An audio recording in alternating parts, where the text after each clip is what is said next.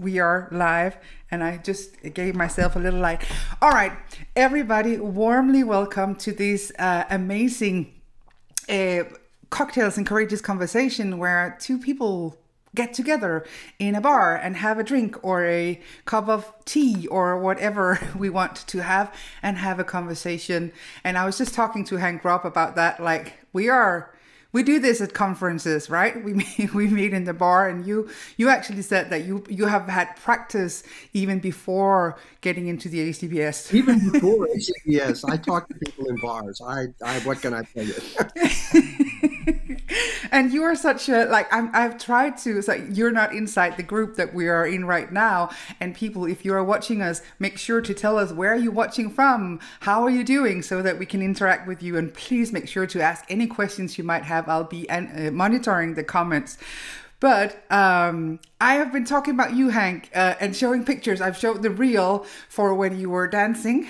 I think it was your daughter who filmed you. Yeah. And I put a picture of you inside the group and refer to you as PhD and badass.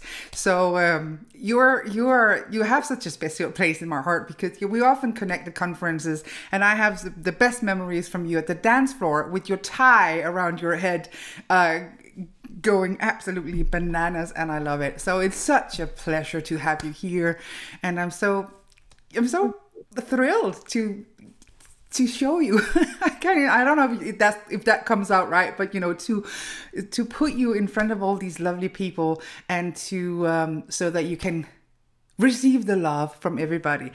And so we're going to talk about your book, and we're going to talk about all the things that we promised to talk about. And before we do that, if anybody out there should not know you, would you be willing to give a little introduction? Like, who is Hank Robb? How would you describe yourself?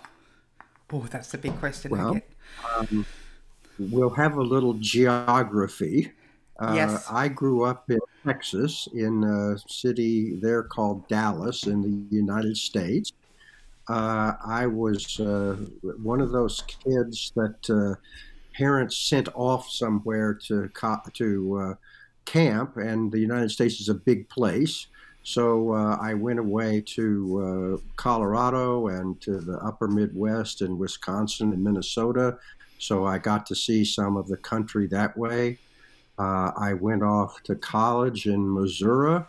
I had met a woman in high school, and my parents were afraid that bad things would happen if we were in the same college together. So I went many states away. Graduated from there, married her, and spent 4 years in the U.S. Navy, mostly on either coast of the United States.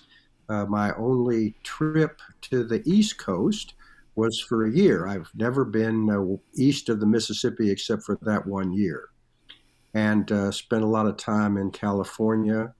Went to graduate school at the University of Nebraska, right in the middle of the country. And then an internship in the Bay Area. I worked for 8 years at a small college in northern Idaho near the Canadian border.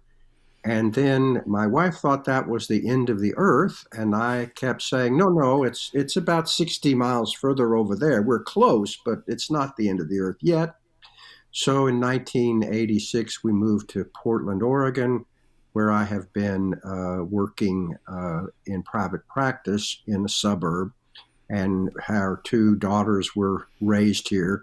One was born in Idaho. She was about 6 when we came here, and the other was born and raised here. And I got involved in, I met Steve Hayes at a conference, and I'll tell this story because I think it makes me look smart. I said to Steve after the first time I heard him speak, I said, you seem to be one of the few people who can tell the difference between radical behaviorism and methodological behaviorism. And he said, you're one of the few people who have noticed. So after that, we kept meeting up at conferences, And for about 10 years, I tried to explain to Steve why he was wrong. And then after 10 years, I decided, well, he's got a lot of things that are right. Yeah. So I went to the first Reno conference. Actually, I was fortunate enough, I hope this isn't too much background. My training background came through rational emotive behavior therapy. Mm-hmm. And Steve had a conference called Acceptance and Change. In fact, the papers appeared in a book in about 93. And he invited Al Ellis, and Al knew that I was very interested in acceptance. So he said, would you have a look at this paper I'm submitting and give me your thoughts? And I said to him, of course, this was all via mail. There wasn't any even email then. I said to him, well, I can do better than that. I can really add some things and you can make me the second author. And he was kind enough to do that because he was often generous. And then Al got ill at the time of the conference. And so I went. And I went early, which meant I got to go into the archives of all the tapes of comprehensive distancing, which is what ACT was being called then. So I had an opportunity to see very early, not just what people say about goes on in a conference room, in a consulting room, with people doing this psychological flexibility in its early mode, but actually seeing what people do. And I think that's where you really find out what's going on. That's the real value of either sitting in on sessions or now we have not only audio, but videotapes, and they had videotapes. So I think if you see what people are actually doing, then you find out in a way that you really never find out just talking about it. And so, Hank, what are you doing today? So I know that you're PhD and badass, ACBS peer review trainer, fellow of the ACBS. The description is very, very long. What does your everyday look like today? Well, I cut back on the number of clients that I have. So I have a small practice, and there are lots of things that I'm interested in. And anyone who has much time with ACBS knows that they are likely to find me on the listserv saying something about something. Yes. And I'm also very interested in politics and in social activities. So not just good times, although I am very interested in good times, but also, if you know much about what's happening in the United States, you know that if you're interested in politics, there's a lot of things to keep your eyeballs fixed on. Mm. As I was indicating, it's just my wife and I together now. Our children have left. And the great thing about this time of the world is that I can interact with people all over the planet. And so as I'm able to do now. So it's really something that I enjoy doing. Was one of the wonderful things about ACBS. Well, how many people in the world are interested in this? Well, not very many compared to the number of people in the world. But because of technology, I have a chance to communicate with those people no matter where they are. And I very much enjoy doing that. We enjoy having you here. I just wanted to tell you that we have Johanna from Luleå in Sweden saying hello to you. The ever so lovely Ulrika saying hello. She's in Sweden, in Malmö. Anne is watching it from France, Lyon. Lovely to see you. And we have several people here just being here with us and cheering on you and us. Well, the climate or the weather here seems to want to make me feel at home with Yeah. you and a friend from Sweden because we had more snow last night. Not a common experience here, but everything is covered in white. I And know. you and I will be fishing. So hopefully, because that's the other thing I do, I'm a fishing nut. And so hopefully it'll be melted by next week and I won't be tromping around in the snow in order to dunk my line in the water. I love that. You sent me the video yesterday of the snow, and I felt very connected to you there. Although there's not a lot of snow where we are in Sweden right now. I wanted to show people this one. I have this little baby here, and willingly act for spiritual development. So, and you said, like, when we talked about, like, what do you want to talk about, and you wrote a lot. You wrote stuff, and you said this might sound like academic gooey. So Yeah. tell us about your book, and we're not Stephen Hayes, so not all of us speak Hayes. So and I love and adore Steve, but and so tell us about your book. What made you write? Like, why did you write this book? Why is this book important? Well, for one thing, way back in my history, I was interested in the intersection between psychological services and religious beliefs and practices. Because I entered the practice of psychology at the time that cognitive behavioral psychology as a general field was happening, I was drawn to Al Ellis. And one of the things about cognitive behavior therapy is that you often have to teach people a way of viewing the world that is more helpful to them. Hmm. Well, many people enter the consultation room with religious beliefs and practices already in place. And if you could use those to actually be helpful instead of unhelpful, then you wouldn't have to teach them because they would already know what you were talking about. So way back in '86, I had a panel at American Association of APA, the American Psychological Association, on religion and psychological services. So I've been interested in this for a long time. And the American Psychological Association has a division of it that used to be called the Division of the Psychology of Religion.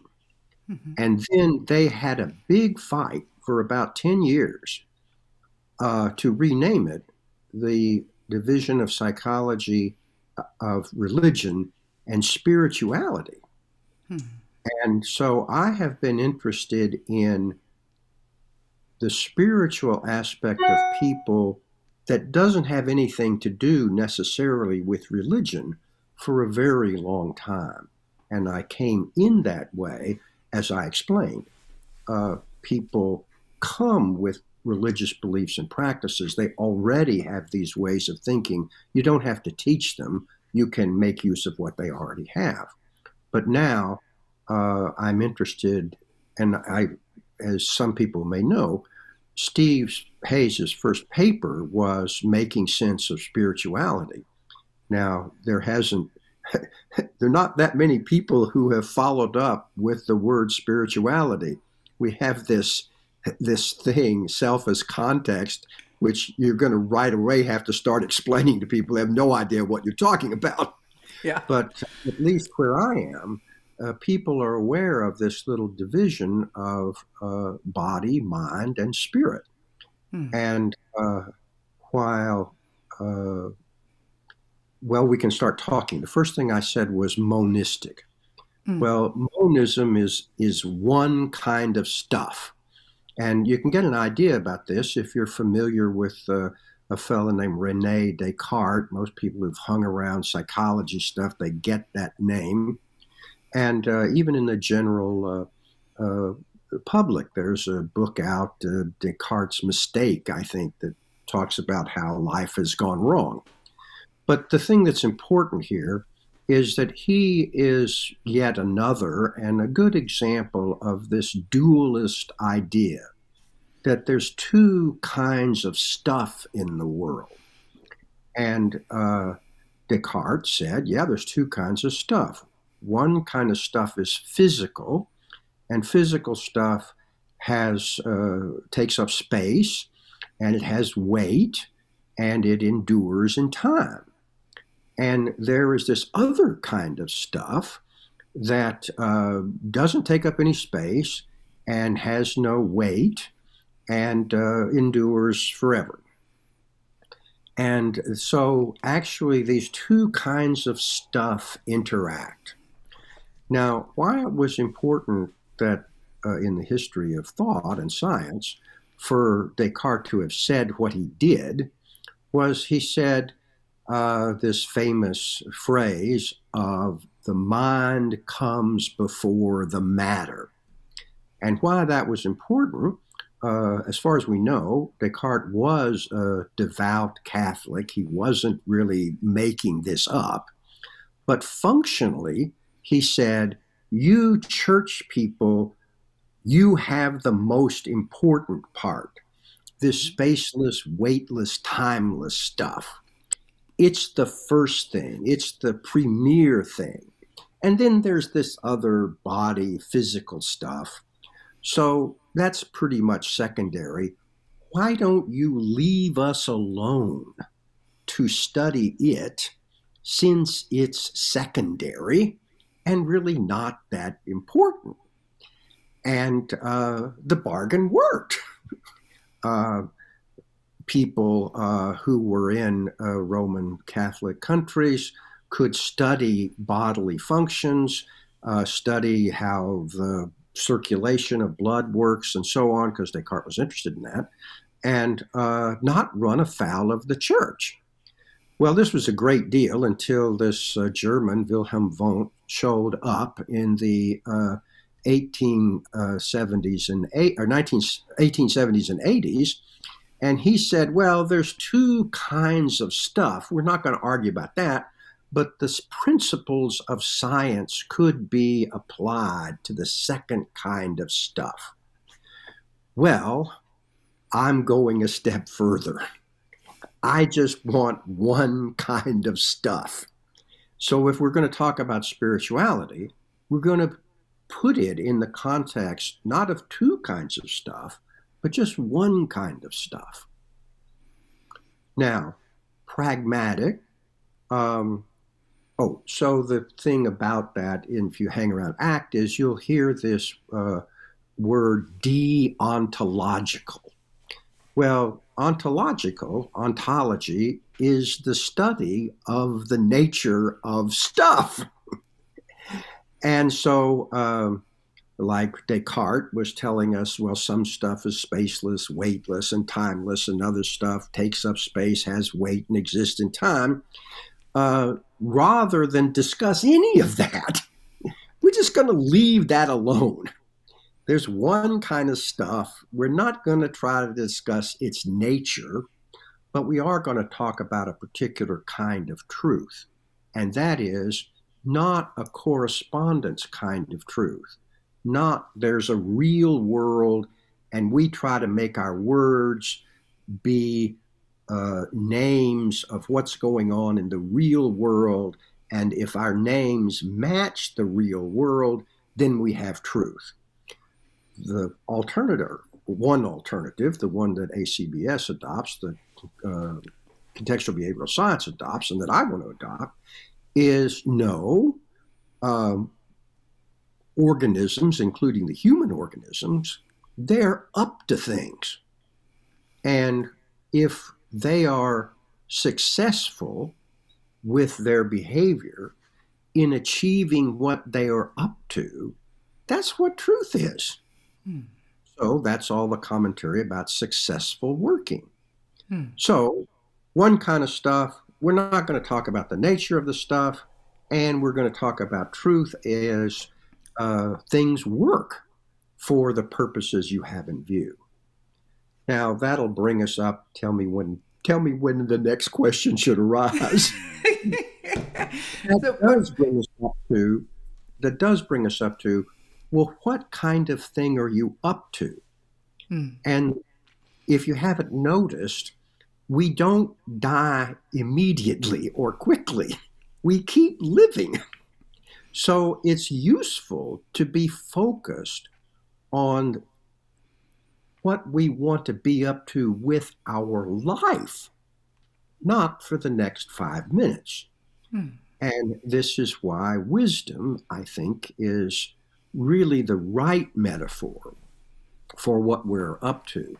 We've been led to believe that health is the right metaphor, but that does not seem right to me at all. It seems to me the right metaphor is wisdom. What will we be glad later that we did now? So you might say there's a big picture of your life and a little picture of the moment. And the thing is to act in the little picture of the moment in the service of the big picture of your life. And I would maintain you can't really do that from your body, and you can't really do it from your mind, but you can do it from this other place that I would call spirit. That makes really good sense. I really like that. And so your book, Hank, who is this for? Like, who is it written for? Is it for practitioners or is it for everybody? I wrote it for everyone, and I hoped that I used a level of language and a kind of language that most people who got through the 8th grade could make sense of. And so, I haven't read the full disclosure. I haven't read the entire book yet, and I will. One of the things so I decided to do this. I'm just gonna, do like this, and then I'm just gonna see where it takes me. And it took me somewhere that really resonates with myself. And so in this book, you're saying, and again, this is maybe completely out of context because I didn't read what came before it. But you talk about that you have given a lot of talks over the years, and once the group that you're speaking to gets large enough, there is a very good chance your alarm system will go off. And then you talk about like what it's like for you to be on a stage in front of larger groups and noticing the alarm system. And so could you talk a little bit about that? Because I think that will resonate with a lot of us having fear and how spirituality may come into play in a moment like that for you and for others. Yeah, you can notice that you're afraid. Yeah. And if you will do that first thing in the title of the book, which is to willingly acknowledge.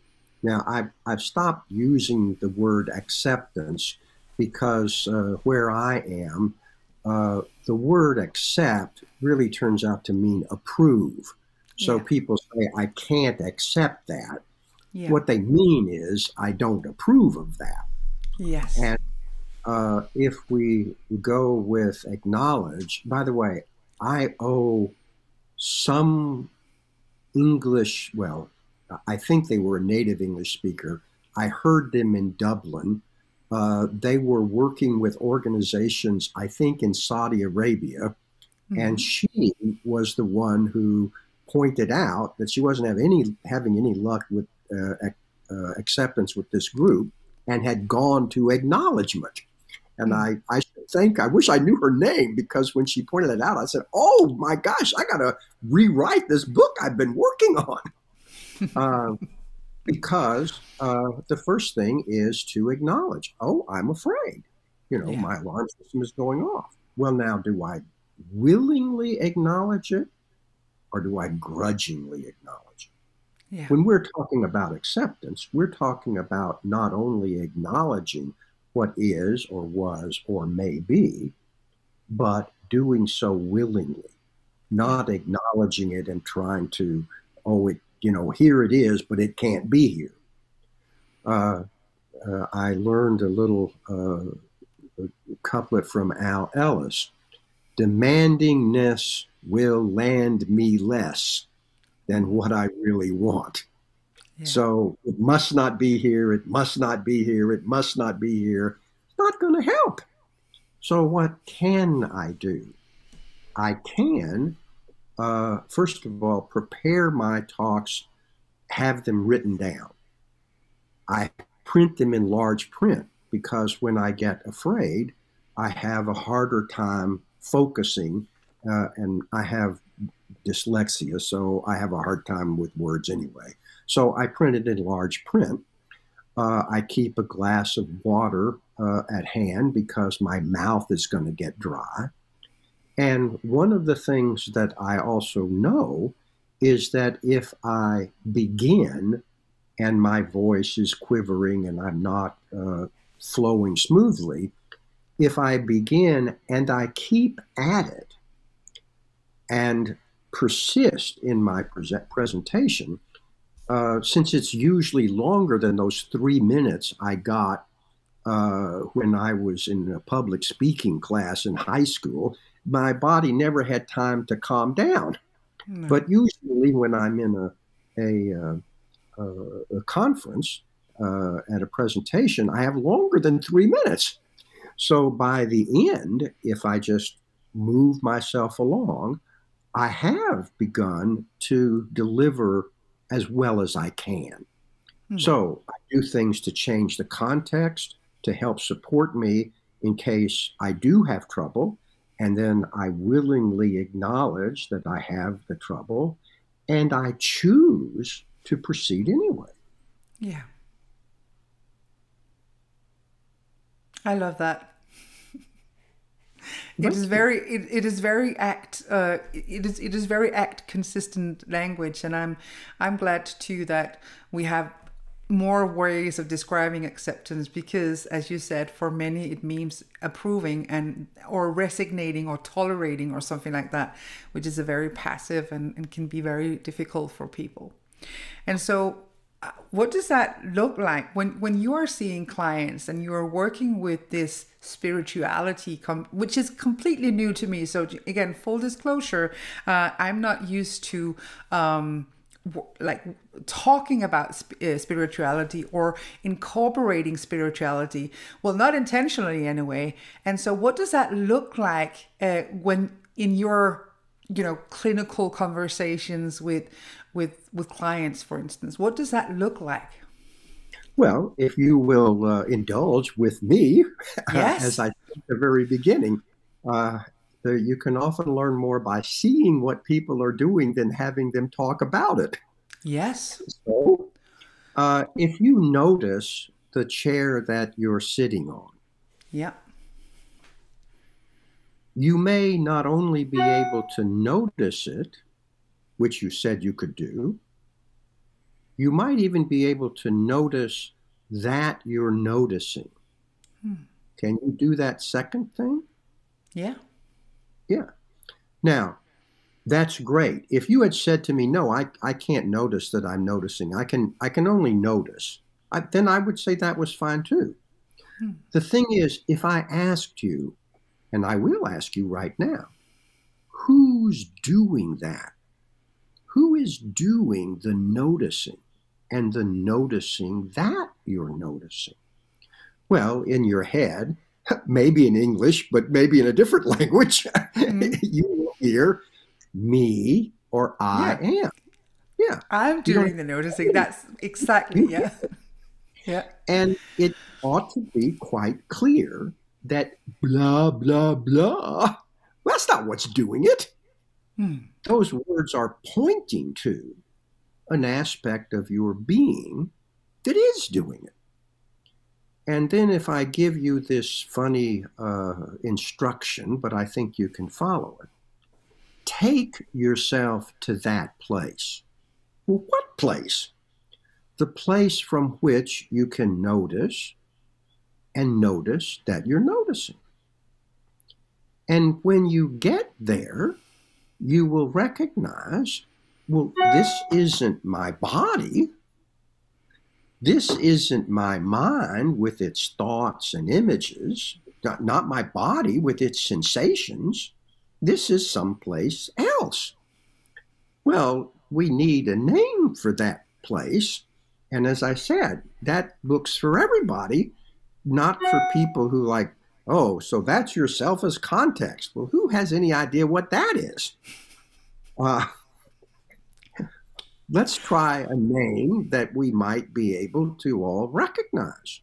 We have a body, we have a mind, and we have this other aspect of ourselves that seems to me quite accurately described as the spiritual aspect of ourselves. One thing about it is, it's been there a long time. If you go back and consider when you were 8 or 9 or 7 years old, you had a very different mind and a very different body. But this aspect of you, unlike your mind and body, has hardly changed at all over the years. And another thing about it, no matter what it notices, it doesn't seem much changed by what it notices. In your life, in all of our lives, hopefully, we have had some joy.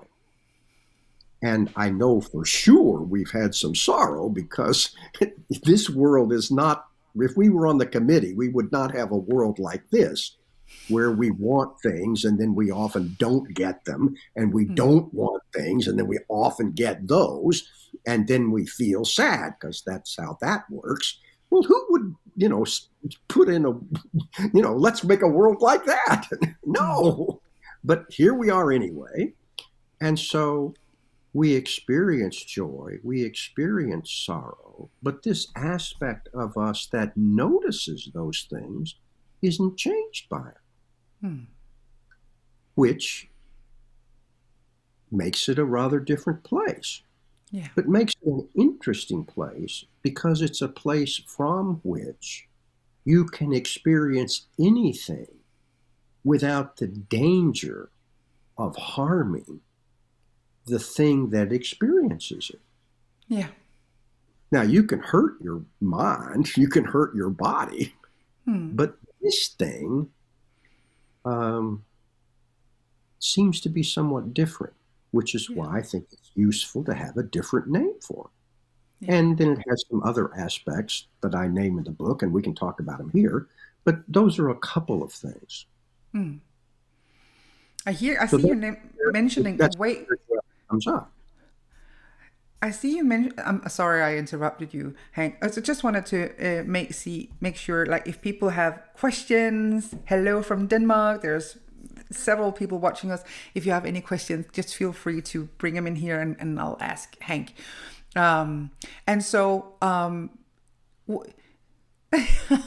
I forgot what I was going to say. Do you know what came into my mind?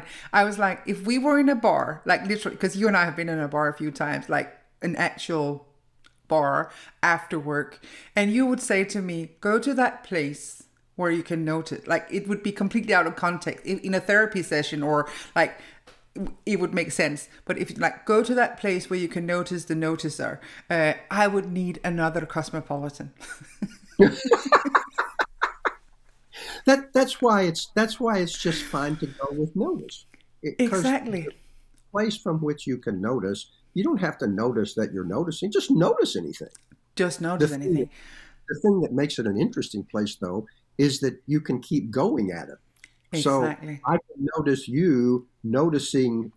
I can notice me noticing you noticing me. Exactly. Cosmopolitans. Exactly. We need a lot of cosmopolitans for that.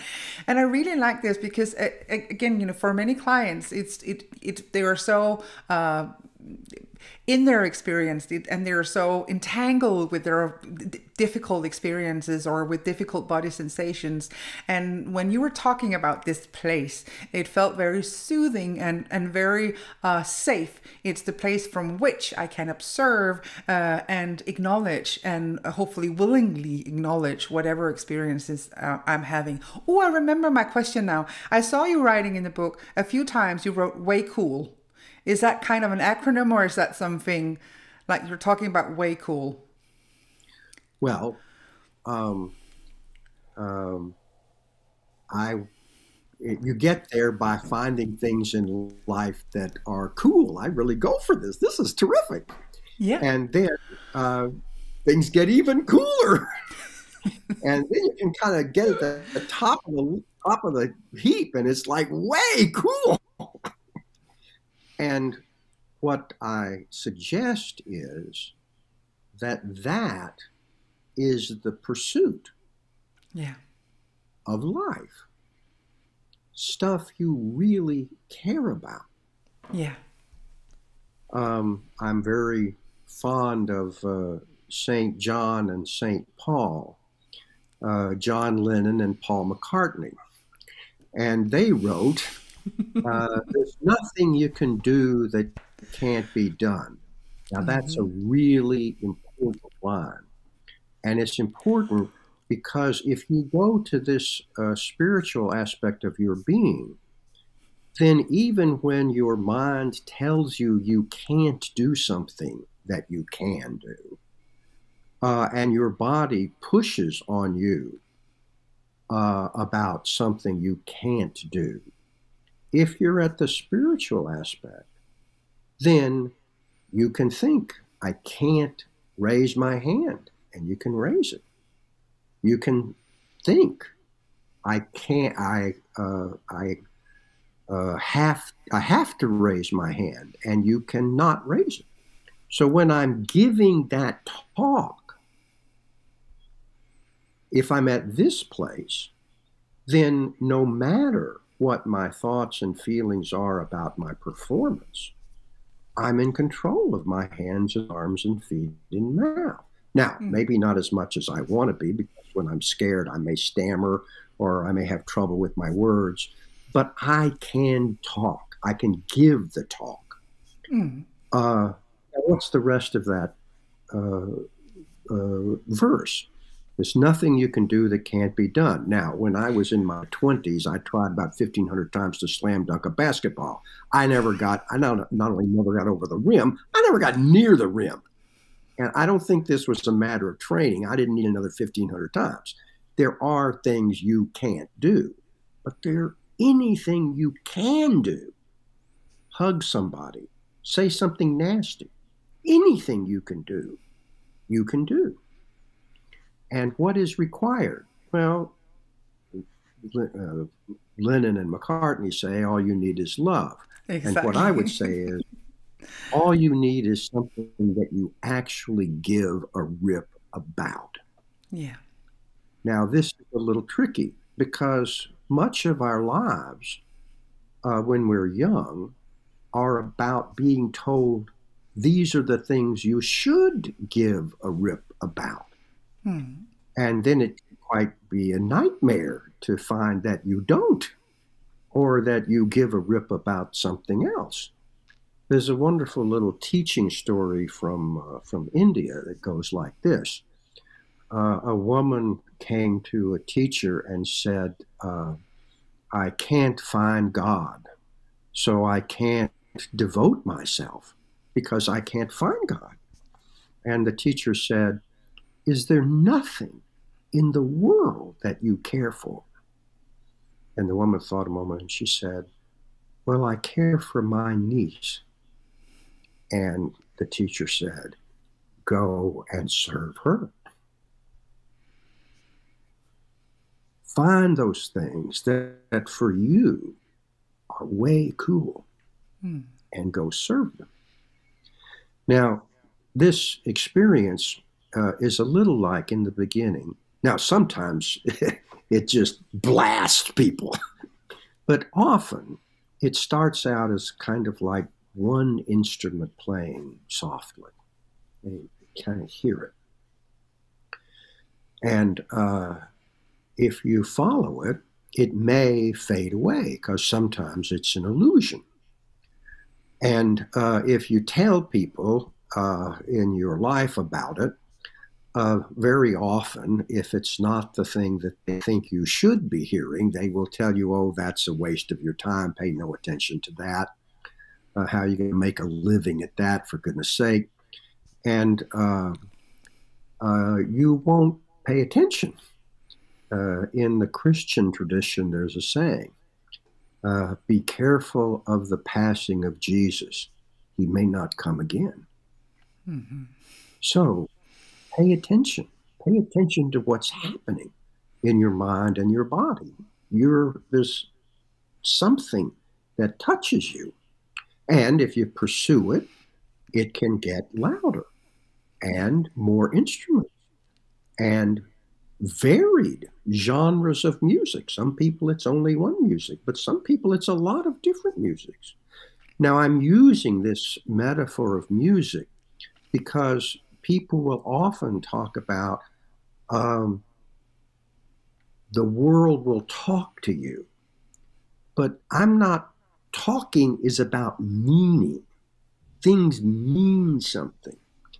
I'm not interested in what means something. I'm interested in what makes your heart sing. What music moves you. When I didn't realize that piano tuners, when they come to tune a piano, they bring these tuning forks. And I thought, well, you just hit the tuning fork and then you make the note sound like the tuning fork. But that's not how it works. If you get the note tuned properly, the tuning fork will just go off. It is said to resonate with the note. Now, that's what you're looking for. Something that makes the buzz go off in you. Something you resonate to. And that's what you could choose to make important. That's the second part. Willingly choose. With your hands and arms and feet and mouth. Not this kind of, oh, I chose to do this, and then who knows what happens. Choosing is something you do with your hands and arms and feet and mouth. And one of the things you can choose is the way you do things. You could choose doing it willingly. And I think most of us have had some chores when we were, well, maybe after we get big too, there are chores. But when we're young, we get these chores. And we do them often grudgingly. But sometimes we did them willingly and just notice the difference. Yeah. Well, what you do with your hands and arms and feet and mouth, not only is that a choice you can make from this spiritual dimension, but the way you do them, willingly acknowledge, willingly choose, that's an option too from this place. This is just sweet music to me. I like, first of all, that you're mentioning Paul and and John, and that this metaphor is just really resonates with me. And I love what you're saying about go after what is way cool, go after the bus, go after what makes your heart sing. I wanna come here and look in the comments and questions. There are people from Denmark here. Hello from Denmark, from Italy, Sweden, Finland. Hugs to the both of us from Honora. So, yeah, you know Honora. I love that Rikke once told me that accept was the absence of to fight with. So both acknowledgement, surrendering, and accept the presence of. And I feel like this is a spiritual perspective in my life now, says our good friend Alex. When I acknowledge me fighting with and struggling, I remember to drop my guard and make room for the things that my nature has picked up as a struggle and leave the fight behind. Well, that's beautiful, Alex. Rune. Chris says, I really like the simplistic way you explain spiritual aspects. I guess it's also partly what attracts me to act. So yeah, I agree. Like, people really like the way you just explained this to us. And let's see what else is here. Hello from Maastricht. I love the topic. The noticing self or noticing part of us. It seems that there's also no judgment at all. So it is also beyond me, beyond I am, like a video camera, just noticing. Do you agree with that? Let me say something about fighting. I think this is a good thing because fighting, pushing for something can be a very good thing. The difference is how dare they be doing something different or thinking something different or saying something different than what I agree with?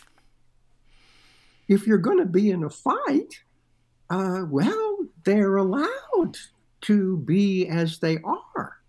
If it wasn't allowed, they wouldn't be doing it. So if you're going to be in a fight with someone, recognize they're allowed. They're allowed to be as they are. Just because you think they shouldn't be that way. There's another good line that I got from Al Ellis, and that is, you may be the center of your universe, but you are not the center of the universe. What? So if you're going, yes, what? What? How could they disagree with me? That's not cool. How could it be? How could it be that they are wrong and hang on to being wrong? Well, this is allowed. And one of the ways that you know that it's allowed is think about the last time you were wrong and hung on to it. Yeah, exactly.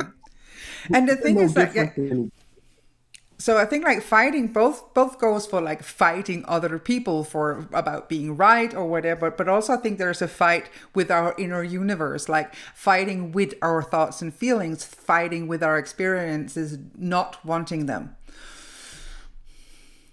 Yes, and another aspect of this, I think, that I do often find myself saying to clients is, and have you forgiven yourself for that? Or are you still holding it against you? Yeah. Because we often hold whatever the facts are.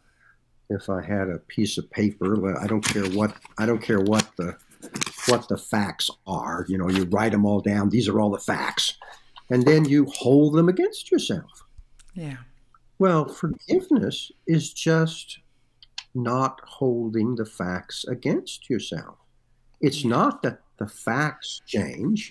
It's that your relationship to the facts change. The way and you what does hold it change? them differently. Yeah. Yes. Willingly acknowledging. Yeah. This is what happened. Yeah. This is what I think. This is what I feel. This is what I did. Now what? Am I going to hold that against myself? Or am I going to do something that fits with that big picture? The one that, let's just talk about it, that I would say is made up of your leading principles and your values. Now, I think that sometimes in ACT this gets confused because values tends to get used, the same word gets used for two different things. That's why I talk about leading principles versus values. If I went north, I had a compass, and the compass pointed me to north, and I started out toward north, and I kept going, and I was sufficiently supplied. Eventually, I could get to that place on the planet that we call magnetic north, and when I got there, the compass needle would sort of go limp, and every time I walked away from there, it'd point me right back where I came from. But if I used that compass in either east or west, I'd never get to a place that was east or west. I could just keep going and going and going. Now, I would get to places, and we might call those goals. I achieve a goal, but I never get to east or west. That's what I call a leading principle. If you want to graduate high school, well, if you put in the seat time, chances are you graduate. The goal is attained. But if you want to be the best educated person you could be, when would you achieve that? No matter how well educated you get up the next day and pursue, be the best educated person I can be. If you want to get married, well, usually there's somebody So you get married. Now, again, the goal has been accomplished. But if you want to be the best mate you can be, when do you finish that? You keep going and going and going. Yeah. If you want to have children, you get them the usual way or you adopt them. Again, the goal is attained. But if you want to be the best parent you can be, no matter how old they get, I mean, what they need at 2 is not what they need at 32. But if you want to be the best parent you can be, you keep going and going and going. That's how leading principles work. The thing is, you can't go east and west at the same time. But no matter which direction you go, you could choose to go by walking or running or swimming. You have water. So what I want to talk about here is values. No matter what direction I go, I want to do it compassionately, openly, willingly. This is why I think willingly is the most important value, the most important way of being in the world is being there willingly. Well, those two things, the things you pick, that's the other thing about the spiritual dimension. No matter what, if you can pick it, you can pick it. Even if the world tells you, no, you can't pick that. Don't you dare pick that. You can pick it. And those leading principles and values make up the big picture of your life. You always are acting in the little picture of the moment, but you can act in the service of the big picture of your life. Way cool. And I'm noticing, so your book is about acknowledge, choose, and teach others. Would you tell us about like that teaching aspect? I'm just going to show the book again for people in case they have missed it. Here we go. The value of teaching others. Well, first of all, there's never going to be enough people to read that book. But if everybody who learned these principles taught them to other people, then there might be enough people doing that these principles could get widely distributed. And the value of teaching others is not simply that what you are teaching is transmitted. The value is that people will not understand what you're talking about the way you understood it. You might say, you had trouble in the beginning, you misunderstood things, and then you had, oh, I see how it works. Well, they will misunderstand it in a different way. So you have to open yourself to, gee, they're not getting it. Why are they not getting it? Oh, because they see it this way. Oh, well, in that case, I'll have to tell it to them this other way. I'll have to show it to them in a way that works for them. Well, when you do that, you're expanding your own awareness and understanding of the very thing you're trying to transmit. So teaching is a very valuable activity for you because in teaching others, you learn more about what it is you're trying to teach. Yeah. True that. True that. There's a question here for you from our very own Ulrika, is Swedish Ulrika. So would you say there's a difference between, this has been hanging on in my head as well. Would you say there's a difference between self as context and what you call spirit? For me, it seems like the same kind of experience of self. I love the way you talk about this, by the way. So what would be your take on that? I know Ulrika is very well trained in ACT and trains others in ACT. So she speaks fluent ACT language. And is there a difference between what some people would refer to as self as context and this spirit that you are referring to? Yeah, I think there's no difference at all. When Steve wrote that first paper, Making Sense of Spirituality, is exactly what he's talking about. Now, we invented these so-called mid-level terms. Well, acceptance is not a strange word. Now, I'll grant you diffusion, that's a pretty strange word. and maybe we really need that strange word because we're talking about something that we really don't have very good normal language for. But we didn't need a separate word for committed action. Why do we need some word out of nowhere like self as context to describe the very thing that got the whole movement going? Yeah. This aspect of our being that is very different than our mind with its thoughts and images, memories, whatever, and our body with its bodily sensations and ability to move. Why not just use a word, well, that was the word originally used, spirit? Yeah. Yeah. I hope this answers your question, Ulrike. There's Chris asking us, where can we order your book? Now, I had the pleasure of you giving it to me at a conference, but where can people find your book? No one would publish it. So it's published on Amazon. I can give a shout out to DJ Moran, who helped me get it published on Amazon. And that's the place you can find it. It does have a Kindle edition, which is a little cheaper, and you can download that. But that's where it is. And, so and I know that Amazon is a behemoth, and some people would like to get things from somewhere else, but that's my option. So that's where it is. That's where we go to get it. And so what I will do is I will find the link, and we'll find it together if I can't find. Well, I'm sure we can find it, and then we'll put it in the comments. Hank Robb on Amazon. There's only one Hank Robb in the world.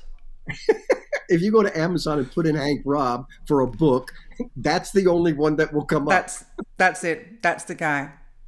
That's the guy. So I'll find it and I'll put the link in the comments below so that people can find that. And also go to Amazon and find Hank Robb.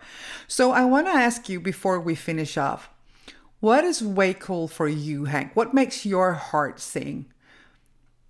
What is your... Doing this.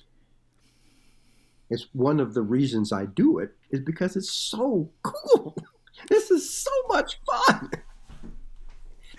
And as I said, I'm a fishing nut, so I like to be out in the world that doesn't care what I think about it. Fish don't bite on the end of your line because how knowledgeable you are about fish. They bite because you did things that work. Yeah. Yeah. And you can't will them to bite. And so connecting with other people and, being here in this very moment with me, with everybody watching, and even people watching the replay, like doing this, teaching this and fishing. And like, if we could gather a group of people in the bar just before you arrive, and I go and I say to people tell me about Hank Robb. What would you want these people to say? Like, if you could leave like an imprint in all of our hearts and spirits, what would you want that to be about?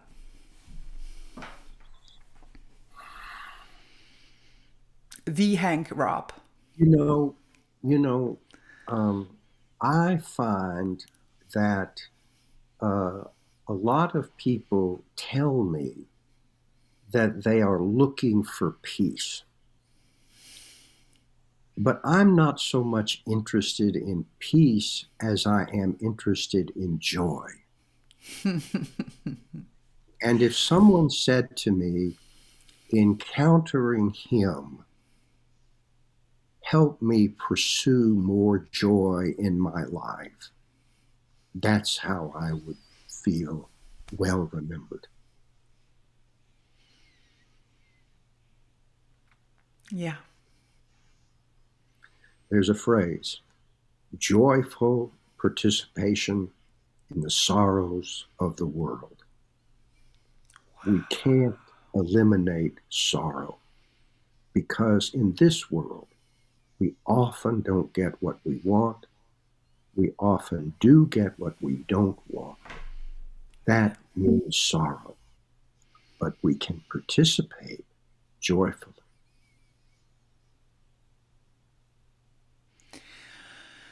I don't ever want to leave this bar with you. Like, I think all of us. Yes, you do. You want to go dancing, which is not about talk. It's about doing something together that's not just talk. That Although is that's true. really fun. We would go dancing, but I just want to say my experience right now is that I feel so connected with you and so moved by you and so honored and joyful with you. And I'm just so really, really grateful that you shared this with us.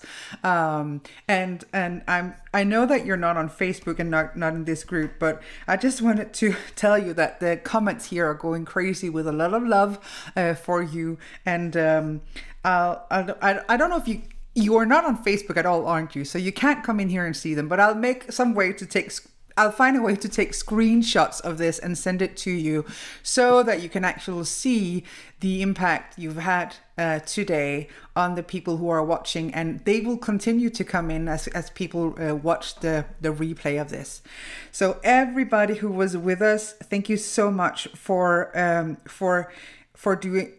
being here. I just got distracted because I had one person asking if we're both going to Cyprus. Are you coming to Cyprus, Hank? I have every intention of being there.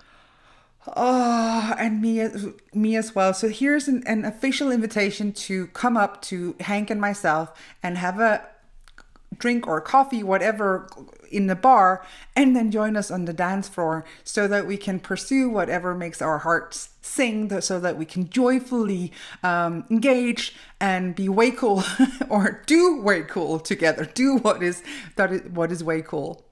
And let me say one more thing. I know we're at the very end. Let me thank all of the people who are here with English not as their first language.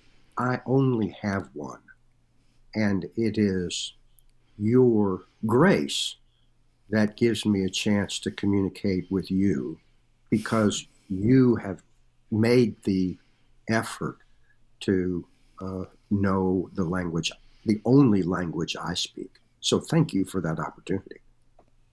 Well, thank you. Everybody, I hope you had a great time with myself and the amazing Hank Robb. I hope you now see what I have been talking about, this amazing human that you have such a great place in my heart, Hank. It's a joy to hang out with you. And also, as we spoke about, I don't often have a lot of men in here. I often spotlight women in, and so I know that you were particularly proud for me inviting you in here and to come and speak about something that you clearly are so passionate about. And it's such a joy to see the way you impact others and how you made this very simple. Well, thank you. And I appreciate this opportunity. And so the next time I see Russ, I'll just, well. Exactly. I got Ross to be on Harris. I was there as well. All right, everybody, make sure to grab a copy of Hank's book, and if you're coming to Cyprus, bring the book, and you know, I'm pretty sure you'll sign it, and if you don't want to sign it, I'll sign it for you. you can find us everywhere at the conference. But really, here's an invitation. You know, if you are coming to Cyprus, I am confident that Hank and I will have an actual meetup in the bar. Please come and hang out with us and make this feel like a community, that we're like a journey that we're all on together. So everybody, I'm going to ask Hank to stay around, and we're going to close the bar together. And for the rest of you, thank you so much for coming in here. Please keep sending the hearts, whether you are here right now or watching the replay. Send the hearts, and I'll make sure to forward all your love to the amazing Hank Robb. So thank you everybody for joining us. Have a good night or day or whatever it is for you right now. Bye, guys.